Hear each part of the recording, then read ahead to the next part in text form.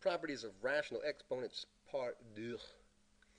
So we started working on this problem, and I asked you guys to use the properties that you knew. And some weird stuff happened. People said, "Well, can you do six divided by 3 is 2? Can you do that? Because look, the exponents are the same."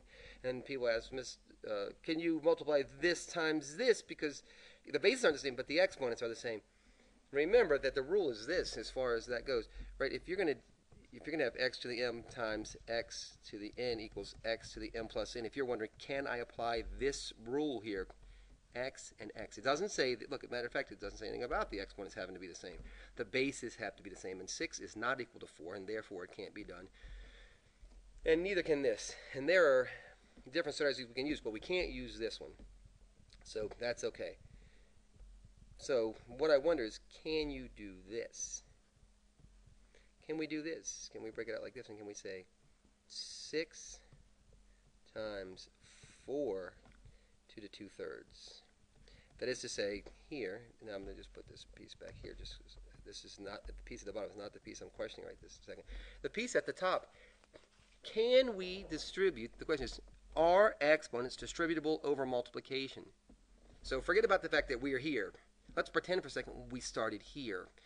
And I know that you want to multiply these two things together, but if I had a times b to the 2/3, what would you do? Are you allowed to distribute from here to here and from here to here? And we know that the answer here is yes. We know that the answer is that exponents are distributive over multiplication. In that case, then we can factor them out also. So that's what's happening here. This 2/3 and this 2/3, it's this one, right? This is the same 2/3. It's this 2/3 right here. And if we factor it back in, it would go to here, and there it is. And it would go to here, and there it is, isn't it? So then what I'm going to do is this. 6 times 4 is 24. Is 24. So 24 to the 2/3 power, right? 2/3 power. Here's our fraction bar, our solidus, if you will, is here. And 3 to the 2/3 power. Let me ask you this question, friends. Is this possible? Can we... Now what I have my eye on is this. I have my eye on 2/3 here to the 2/3 power and to the 2/3 power here. And I'm wondering, are exponents distributive over division? And we know that we have this rule.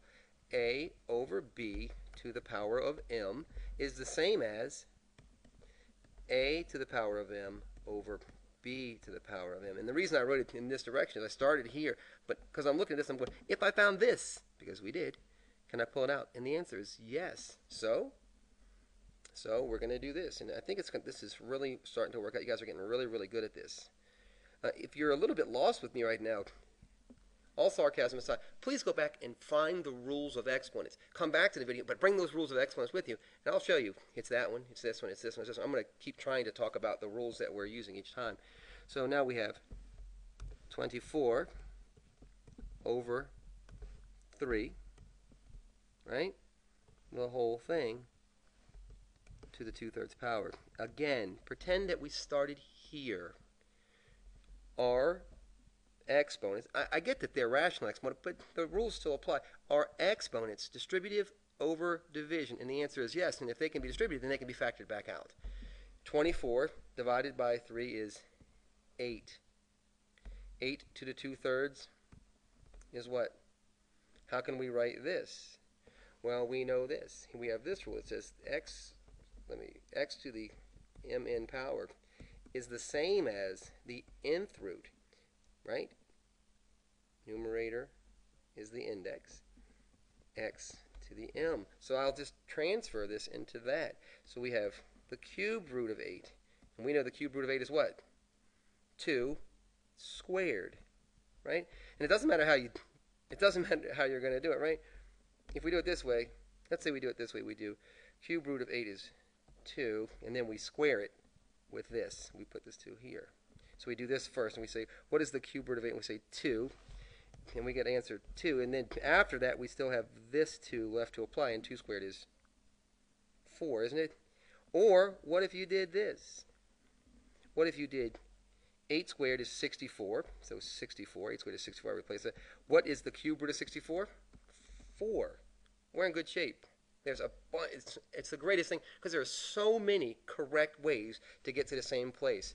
All we have to do is memorize the rules, apply the rules. When we get confused, stop for a second and ask yourself, what rule does this resemble? And test, test, test, test. Good work. Keep working.